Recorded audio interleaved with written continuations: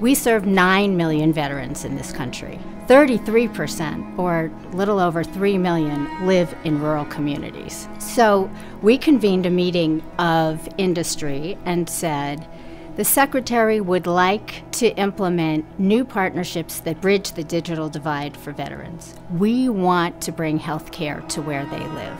We're going to launch Project Atlas. So Atlas became a foundational partnership for the Secretary on how to reach veterans everywhere.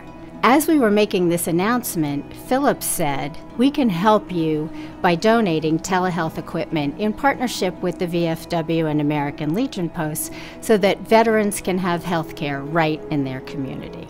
So within 12 months, we made our commitment to support Project Atlas sites as part of a trial. We then traveled first here to Eureka, Montana.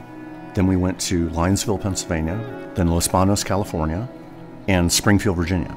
Within 9 months, we've completely created a new delivery vehicle for telehealth. We have exceeded our own expectations, and I think the reason why is that everybody involved wants to get to yes. There are not a lot of no people around. VFW's mission is twofold. Our first is to serve our veterans. The second is to contribute to the community. Atlas addresses both because the veteran can get the care they need in a timely manner in a local setting. Eureka is 70 miles from Kalispell, which is our nearest VA clinic. The 70 miles is pleasant, the scenery's agreeable, but it's still 70 miles. So Atlas saves veterans hundreds of miles on the body over time. They don't have to leave home to take care of themselves and to live their best life. I think that's the genius of it. I come from a long family of veterans, and this really is personal for me. I love the fact that I can give back. No better way in my mind to do that is to reach out into the community where people live and be able to offer this service.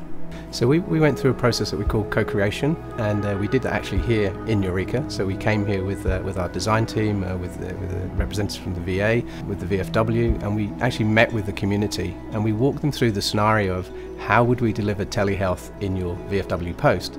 We gathered real insights around how we could shape a positive experience for both the provider as well as the veterans.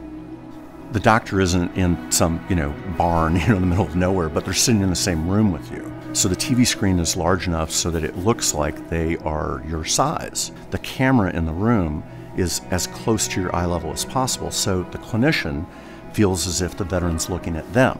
We've designed this as an end-to-end experience, and you'll see that because when you walk in the door, there's a sign on the outside. You can see outside the building, this is Atlas. You come in a special entrance, and here you are. I realize we're the first site. That always carries some learning curve along with it. But Philips, the caregivers, VA, VFW National, it's like it's all one team. So to see the completed unit, know it's working, it's monumental. I think we'll see a much more positive reception of it. So we have the VA out in front delivering innovative telehealth. We have Philips contributing their design expertise, their technical expertise, their strategic expertise, and now we have an ecosystem around bringing high-quality health care to veterans, which has the potential to really transform their lives. Any one veteran that's having issues, if that could be addressed here in the pod, the entire community benefits.